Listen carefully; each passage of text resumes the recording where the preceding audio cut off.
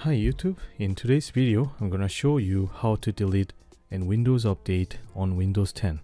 Sometimes after a Windows 10 update you'll have an issue or problems on your Windows, and then you can actually choose an update that you want to delete from the Windows 10.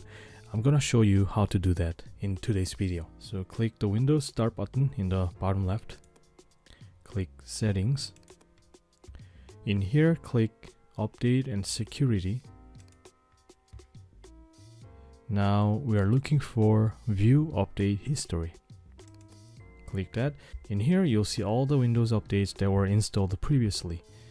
For example, the first one, it says successfully installed on 2021 July 31st, and there's a Windows update title with the unique identification code.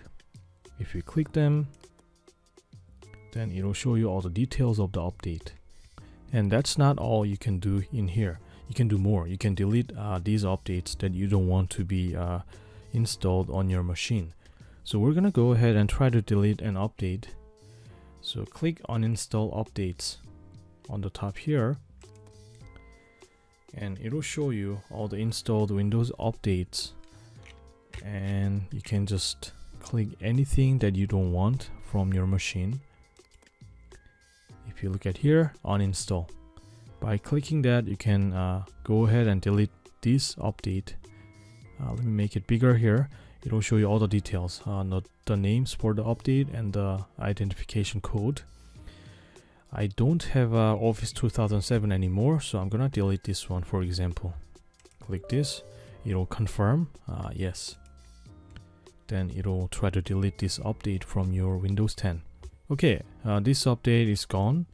Unfortunately, not all the updates are removable, which means if you don't see an update that you want to delete, that means you cannot delete that update from your machine.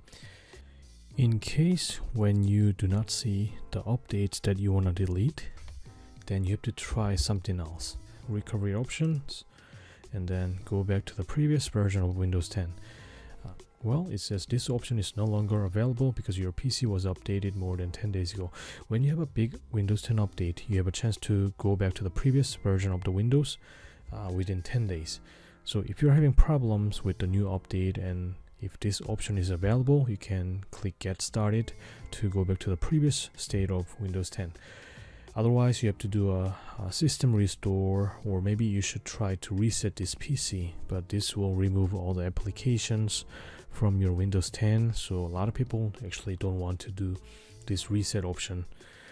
I hope this video was helpful.